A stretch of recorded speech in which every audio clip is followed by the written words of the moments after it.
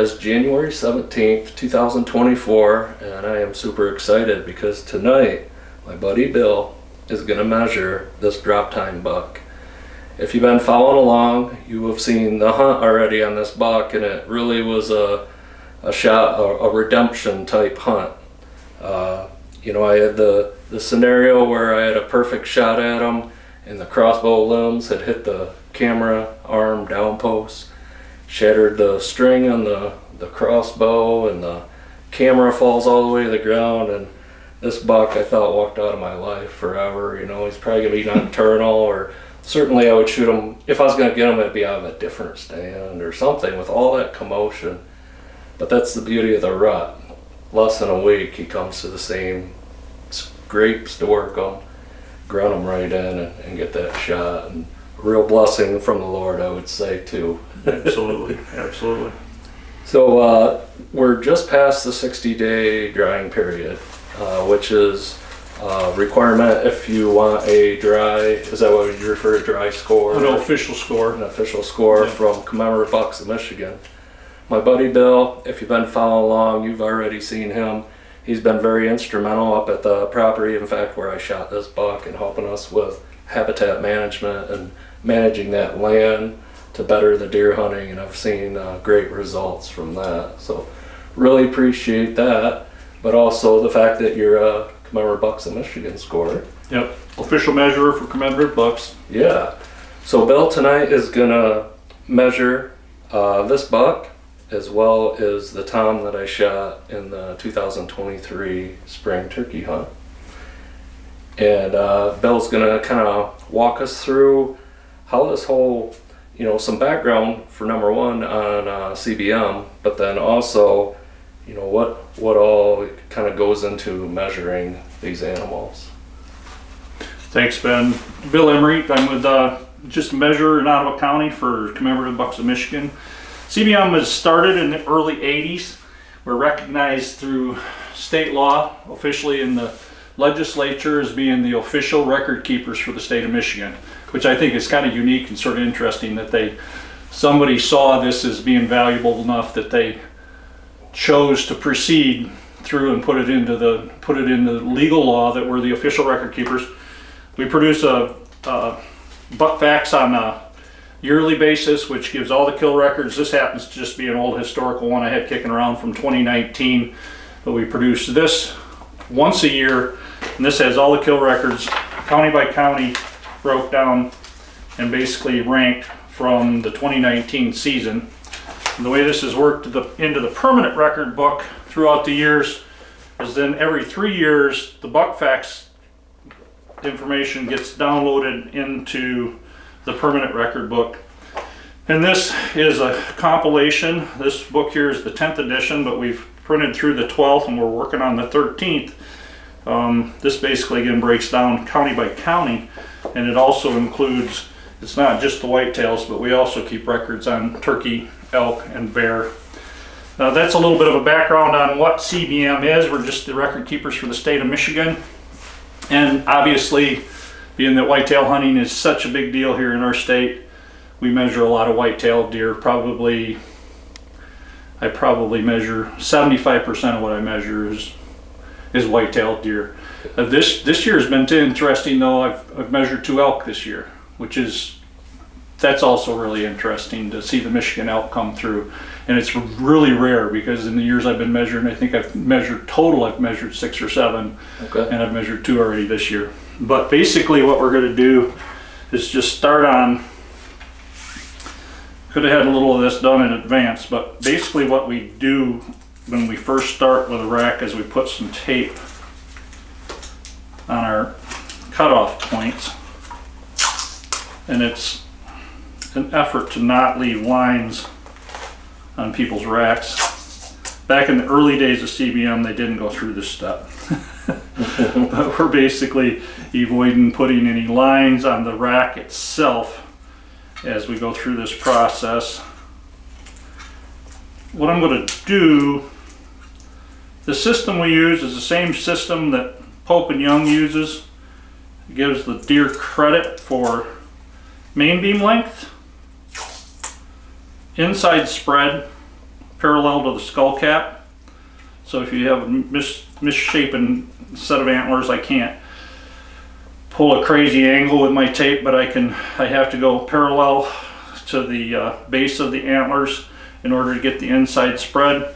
We get the main beam, we get the tine length, and then we get 4 circumferences, and it's just a simple mathematical equation. In order to make bow kill, or in this case crossbow kill, in Michigan, they need to be 100 inches.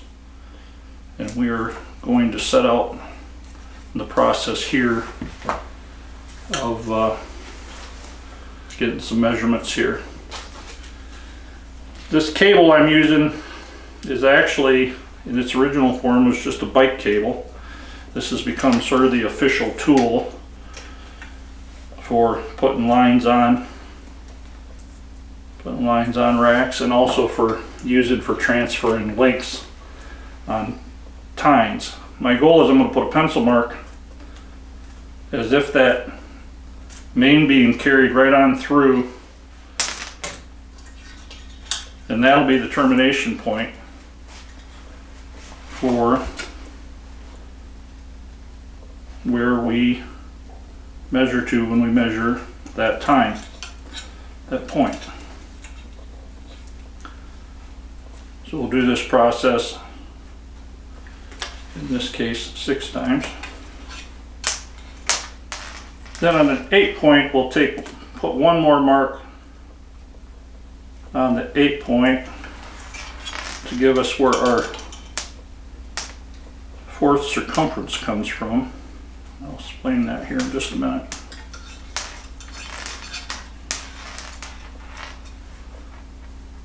It's been a pretty busy year, 2023. I've measured quite a few deer at home this year. Yeah, it's been a pretty good season, I think, for guys.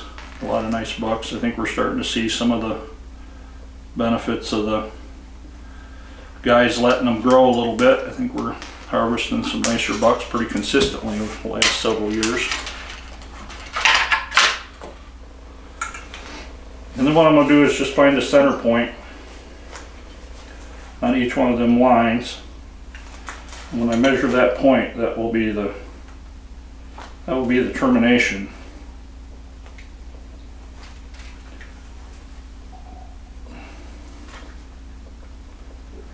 So we're going to put one more piece of tape on this rack because it's an 8-point rack. Go ahead. What's the journey look like to become a official scorer? We're actually, you know, especially in counties where we're short on measures, and either looking on the CBM website, you can figure out what counties we don't have measures for. You contact our scoring chairman. We have a scoring chairman on the board of directors. Okay. His information would be in the Buckfax or on the, now everything's on the internet. His information would be there. We do a training class usually about once a year. Okay. We have one, I think, this year coming up in April. Okay. I think that one's full. We usually try to train 9 to 12 guys. Out of that, our experience has been we usually get 7 or 8, 9 that will follow up. We'll do this class, then there's some homework after the fact, and we ask guys to commit to being involved in a professional, business-like manner when they're contacted after the fact. You know, there's not as many trade shows and stuff going on today as there used to be. Yeah. So there's not as many opportunities to measure at shows, but that's still a really good training.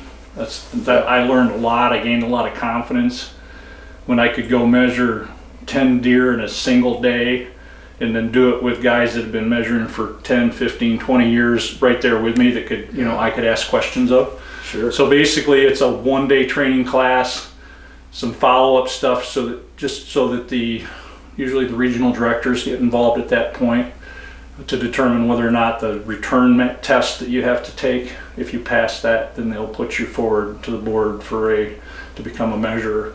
And again, counties, if you look on the website, counties where we're short on measures are more critical, obviously, than counties where we might have 3 or 4 measures already. But we're always accepting volunteers. Sure. Okay. So I put another piece of tape out on this 8. We're going to get our 4th circumference. When I talk about circumferences, we get one between the what we call the burr and the brow tine and G2, G3, and then we get the 4th circumference out here halfway to the tip. From this point here halfway to the tip, I'll pull a tape on there and I'll put a line on there, and that'll indicate where our 4th circumference will come from. Let's see. My goal here is to get halfway, running down the center of the beam from that tip, just get the halfway point. And for our purposes here, that halfway point looks like about 4 1/8. So I'm going to put a pencil mark right there. When I measure that, that establishes a set point where I measure that circumference on that 4th one there. We're going to do the same thing on this side. This is kind of interesting because this would be, if this was off the top of the point, it would be considered a hint of a point. I don't need to go into that right now, but that would then allow me to just measure in between here and here. But that would be an abnormal, and I don't think as an abnormal it counts as the hint of a point. So we're going to repeat the same process here. 7 is 3 1/2. 3 5/8 is where that 4th circumference is going to come from on this one.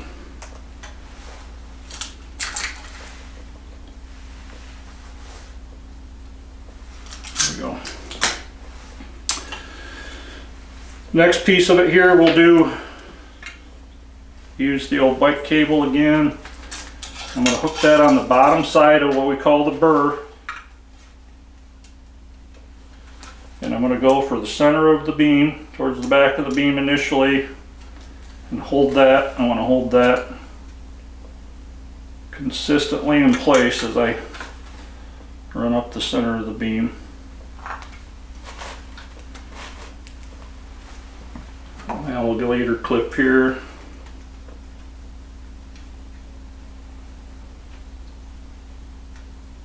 Get it in place. Verify my attachment point. Kind of look again to make sure I'm center of the beam. That's going to be our right hand main beam length. And we have a pretty straightforward score sheet. All the different organizations out there that measure whitetails all have different score sheets, but of all the ones I've looked at, I think CBM's is, to me, seems pretty simple. Maybe it's just because it's the one I'm used to. But basically, I'm going to use the old carpenter ruler here, and I'll just pull that out and give him credit for, if it's over the halfway point or over the 16th, he gets credit to the next full 1/8 of an inch. So in this case, it'll be 17 1/8 for the right main beam.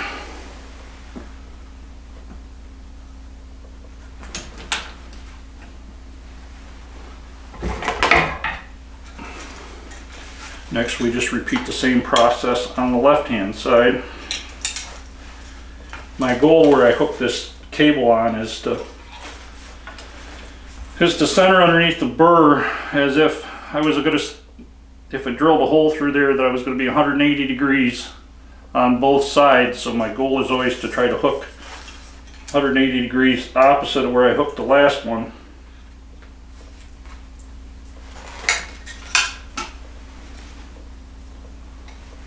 How long have you been measuring for? I started measuring in 2012.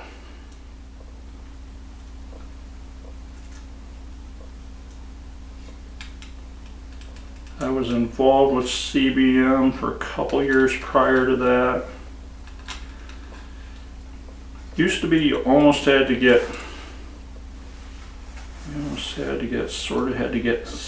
sponsored in. You had to prove you were interested in being involved in advance of being invited to consider whether you wanted to be a measurer. Okay. So So I helped with a lot of the shows, the Deer and Turkey Spectacular, Outdoor Rama over in Novi. You know, there used to be more trade shows that we represented at CBM at. So we're 17-3 on the left. We measure everything to the closest 1/8 of an inch. So you hear me saying 3, that means 17 inches and 17 3/8 inches. The next measurement that I'm going to do is the inside spread. Again, based on what I said earlier, I'm obligated to try to take a measurement center of the beam and as close to parallel to the skull as I can make it.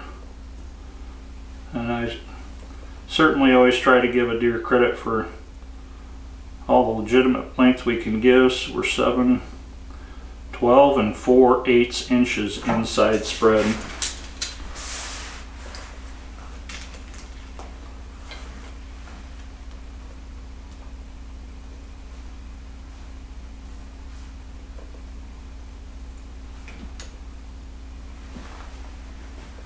There's actually every once in a while we'll measure one that's freakishly wide, and in that case the longest main beam becomes the inside spread. And again, it's just the way the system was set up, but in this case we're certainly going to use the 12 4/8. Nothing unique or different about that, but there's a kind of a sideline rule there that I probably didn't go into, but it's included in the score sheet. Okay. Next we're going to do time length. And my goal is to try to hit as close to center as I can down the beam. And he's got 1 bow times 4 7/8 inches. It's the right hand side first.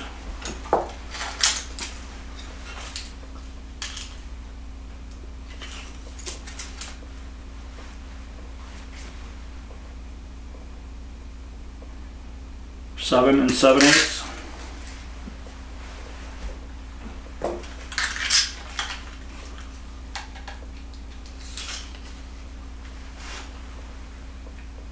Seven 0.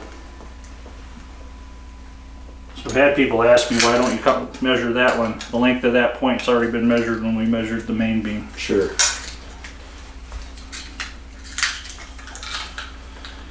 These brow points on this buck they've got a little extra swerve and wiggle to them. If I was measuring the new state record, Ben, I'd probably have my cable out for this, but my 1/4 inch tape, my 1/4 inch tape does a good job on them. 4 7/8. The bike cable makes that sachet a little bit less complicated than doing it with a steel tape. Sure. The 1/4 inch steel tape, by the way, is the regulation tool for this job. So 8 4. And part of the idea is that a 1/4 inch steel tape, number one, you can't stretch it no matter how hard you pull on it. And number two, if you get a buck that has a lot of gnarling, what we call gnarling down around the burrs, your first circumference will reflect that when you measure it. 5 4. In this case, this buck, on the right hand side, he doesn't have any what we consider abnormal points. A normal point is considered a point that comes off the top of the main beam, so these are all normal. These are normal. In this case, this buck has one what would be considered an abnormal. This guy here won't measure, but this one here will measure.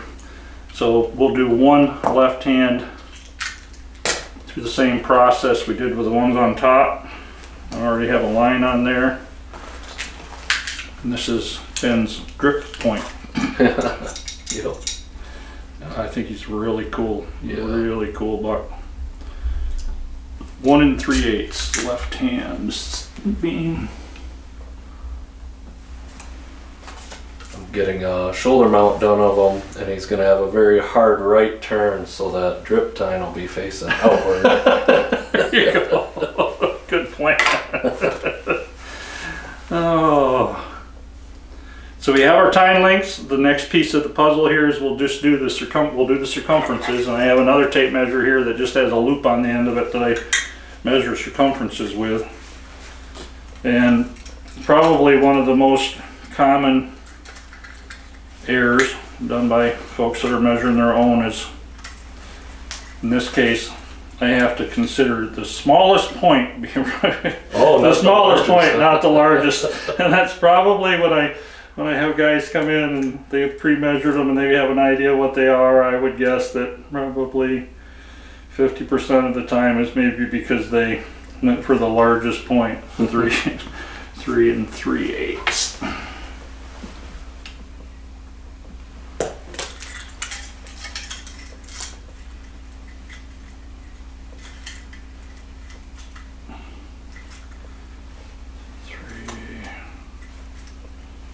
Again, I'm looking between there, 3 and 0.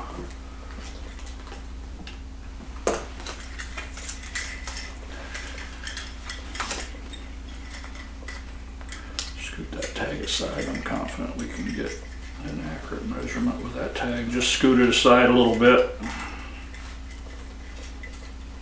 This is a Northern Kent County buck. Have you measured any of those this year already? Any Kent County bucks? Just trying to think as you say that. I've measured 3 bucks. I don't think I've measured any Kent County bucks this year at all, northern or otherwise. I think Allegan County, Newaygo County. I have a gentleman that showed up last week, and 3 and 0. He's actually entered 6 bucks in the last 7 seasons. Wow. He had 2 the other night. And he's obviously an accomplished whitetail hunter, and he hunts state land. No kidding. Wow. Probably wouldn't care for me to tell what county. But no, Sheboygan County, Newaygo, Ottawa. I've measured a couple from Ottawa County. I'm a measurer in Zeeland, Michigan, so Ottawa County's kind of home base. 3 and 2. I measured 1 last night, or the other night, from St. Joseph County. Oh, sure. So kind of all over the map. 3 and 0.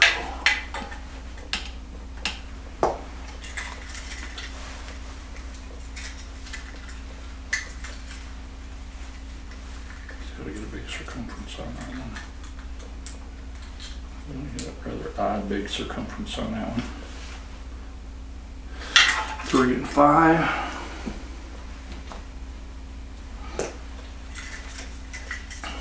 And that last measurement out on the tip.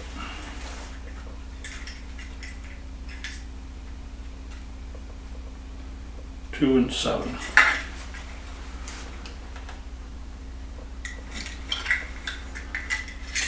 We have a spot on the score sheet just for additional identifiers that we just take a couple extra pieces of data. We just count the points on the rack on the right beam, 1, 2, 3, 4. Doesn't matter if they're what we consider normal points or abnormal points. This one here has got 5, so we're 1, 2, 3, 4, 5. On the left beam, we do a tip to tip and an outside spread. These measurements don't add to or subtract from the point. These are just additional identifiers if there was ever to be a question.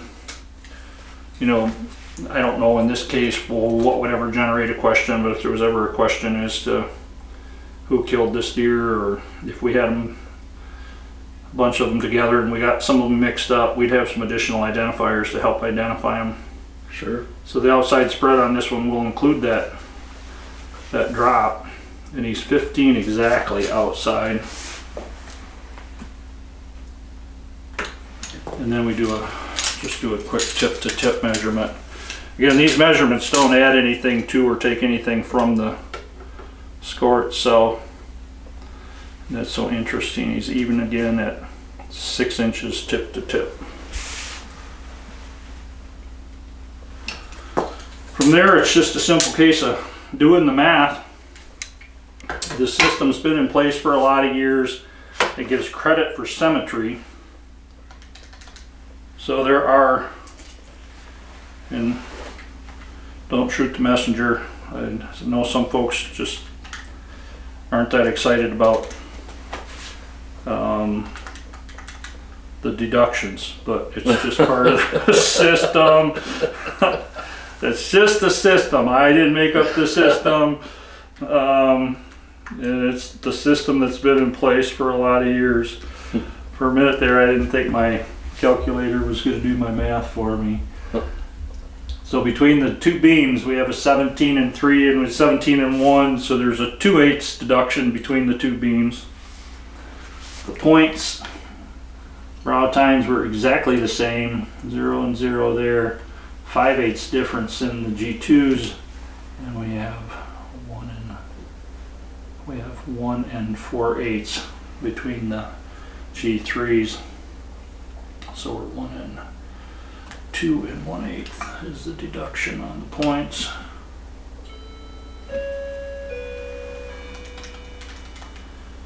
My little calculator just has enough light here to do what I want it to do for me. So we're doing maths by 1/8 of an inch, which means doing the decimal equivalents and then switching them back. 19 and 6.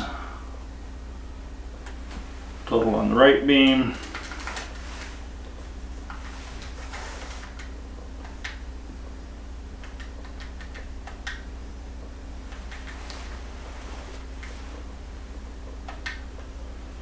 $18 7/8 on the left.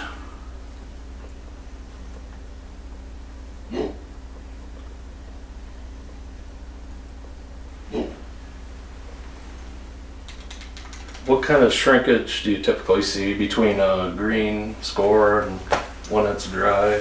Do they shrink a lot, or? One of our previous presidents, we were really anti doing green scores a few years ago, so we gave one of our previous presidents the free lease to do a study, and Mike's a highly qualified academic, and he did a study, and what they figured is somewhere between 2 and 4%. Okay. So it's not the idea that we want to get the smallest score, we just like to get a score that's consistent.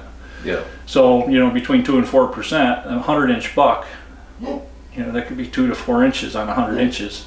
Yeah. So it's really fairly significant. And the goal of the 60-day drying period is just so we measure them all within and obviously we measure some that are way older than that, and some of them, yeah, you know. And now we actually allow for a green score if a person wants to pay the membership up front, whether it makes the book or not.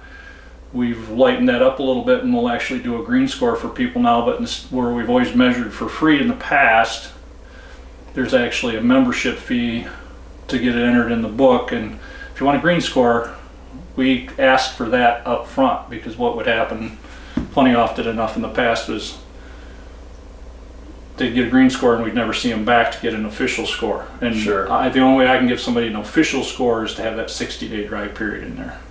Right on.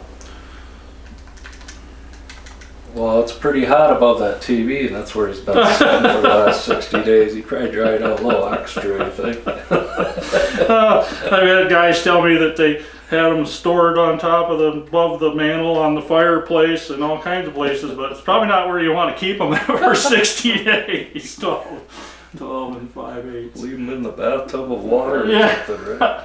Well, I've seen all kinds of other extremes. You know, some guys will keep them in the freezer and frozen, bring them with the hide and the whole 9 yards. And technically, I'm not supposed. Again, technically, when that's the case, I'm not supposed to measure them, because they are supposed to be defleshed and had some time to just kind of stabilize. Yeah. I'm not. Again, that's just the way the system has always been. So we have 12 and 5/8 in circumferences on the left beam, and we have 12 and 6/8 on the other side. 0, 0, and deduction 0, 0, 0, 2, 0, 1. So he's only got 3/8 deductions on his circumference. We have one abnormal at 1 3/8, and we're going to measure him as a typical, so that 1 3/8 unfortunately becomes a deduction as well. 17. So Amy and I, we were up at deer camp, the new deer camp I had bought up in the UP over New Year's. We did a live broadcast. We're just kind of giving an update, and I hadn't guessed a score on them yet, but in that video I guessed 110 was, I was going to try and take a crack at it just to even.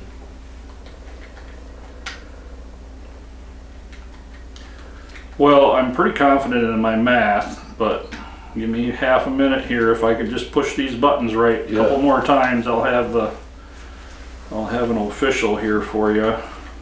And we had plenty of other guesses, so we're definitely gonna, I'm not sure what we're gonna give away, but we're gonna give away something to whoever's closest. Big deal on this deer is he's a beautiful buck all the way around, but he had really good, his greatest asset measuring is he was quite symmetrical, and he had good time length. So we have a gross score of 111 even. Okay. So if you guessed 110, you were awfully close. Just gotta throw those deductions in there though, right? Yeah. Guess we gotta do what did I say earlier about don't kill the messenger, and just the messenger. So he's officially 106 and 7/8. Wow. And he makes Michigan book for bow and for crossbow is 100 inches. So he's officially a Michigan Commemorative Bucks trophy buck. All right. Woohoo! Woohoo! Congratulations, man. Yeah. That's a big deal. Thank you. That's a big deal. That's exactly what I was hoping for. I've hunted a long time and I've not shot a lot of them to make the book. I've shot a couple of them that were really close for gun, and I actually have one, I have one that officially made the book, and he's 105/8. So hey, you got a little room spare. Yeah. I'm tickled. Good I deal. had a hunch he would break that 100-inch mark, and I remember you had taken a look at the Manitoba buck just for giggles, nothing for Michigan, but just throwing a tape on it for fun. And I thought, you told me, I can't remember what he was, somewhere around that 110 mark though. So I thought, well, look at this time length and the length of the beams and all that. I bet you he's in the neighborhood. He's a real world Michigan buck, and you should be very proud of that. Mm-hmm. Awesome, exciting. Good deal, eh? So we can probably pull these tapes later. Yep. If you want to go right on into doing that turkey bun, is that what your thought? Yeah, if we could do the turkey next. Yeah, absolutely. So the turkeys are really a real simple process, where I needed all the numbers on the whitetail for the turkey. It's just the combination of the length of the longest feather in the beard. I mean longest, so literally the longest hair, and I start at the base of the kernel with my tape. And I'm going to do that in a minute. It's the beard and the combination of the beard and the two spurs. And Michigan gun. I'm going to get down here on one knee to do this just because it'll be a little easier for me. Yep.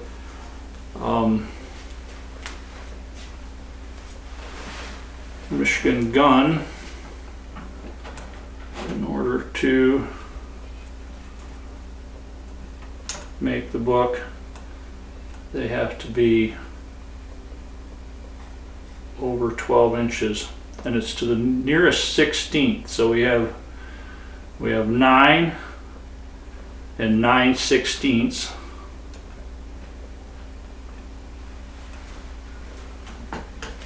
And then we just get the spurs. The right one's listed first. Let me go for this is where I'll use my bike cable again, just because it'll make it easier for me to transfer the exact point. I run the tip of my bike cable all the way to the point. Is there a dry period for turkey? There's not. I don't know the reason why the difference. There's not a lot of. I don't know. I would think. I guess I'm not an expert on how many folks actually measure turkeys for a trophy book. Yep. One of the things that's a little bit unique about CBM is the fact that we do give credit to the turkey as being one of our big game animals, and it certainly is, as far as available hunting goes, it certainly gives a lot of people in our state the opportunity to hunt. Yeah.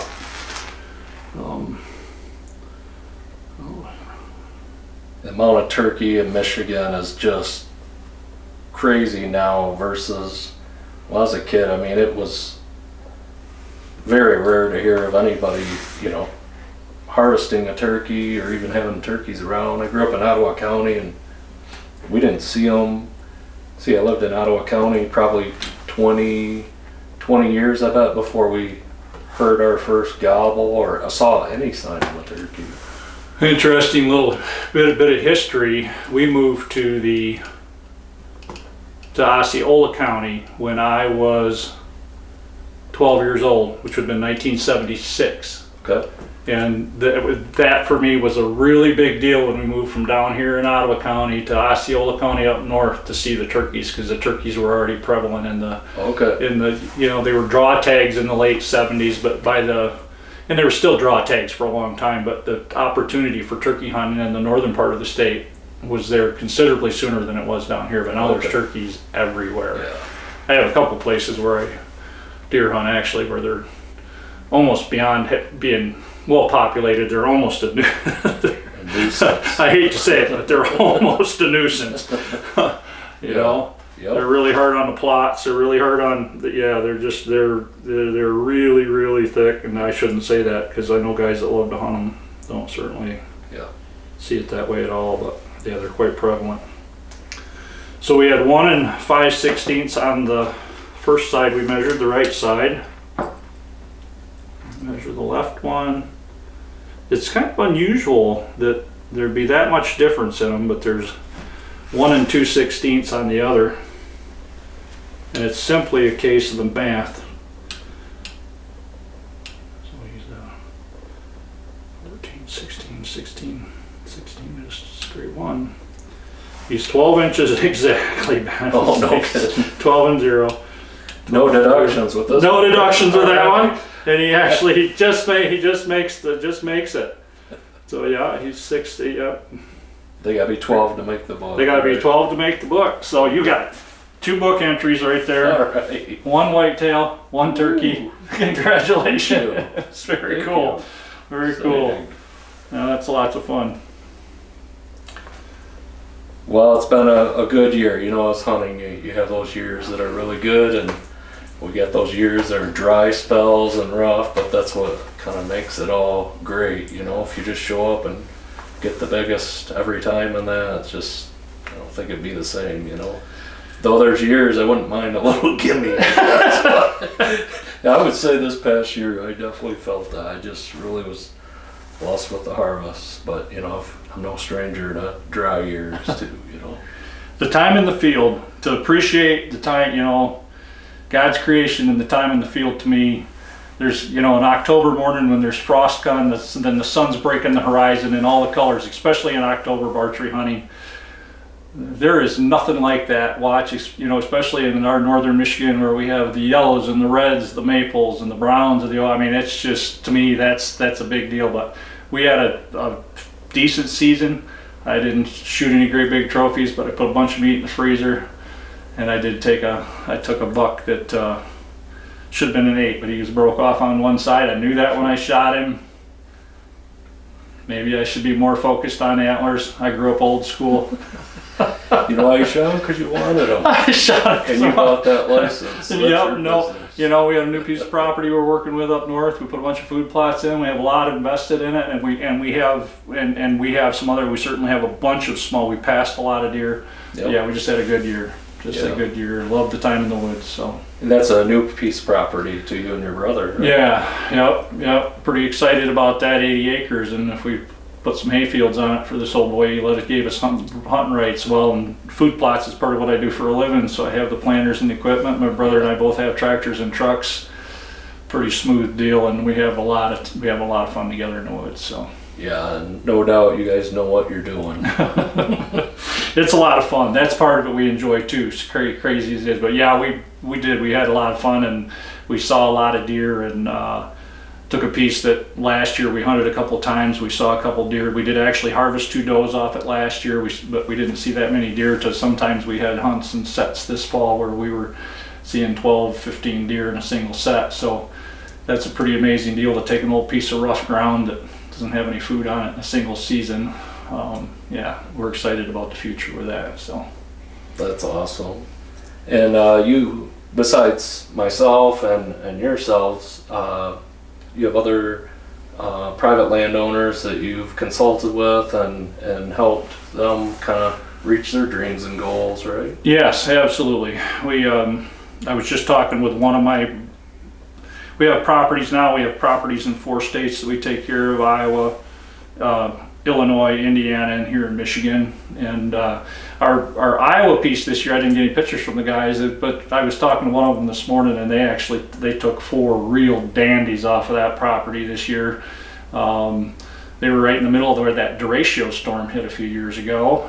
And the theory is all the torn up trees in the woods is kind of like hinge cutting, and the habitat's improved. Yeah. And one step further, they claim that the guys that used to push hunt that all the time aren't hunting it as much because it's just almost impossible to get through the woods. That storm, it blew for 6 hours, over 40 miles an hour, and the clock's wind speeds are up to 115 miles an hour, and it was in farm country.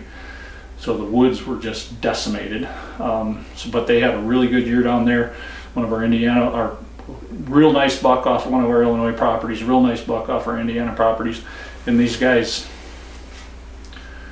they're not shooting them unless they're 150s or better, you know. So yeah. To say that they only took 1 off each of those 2 properties doesn't mean they weren't successful. It's just they have a really high standard. Right. So yeah, we enjoy that process as well.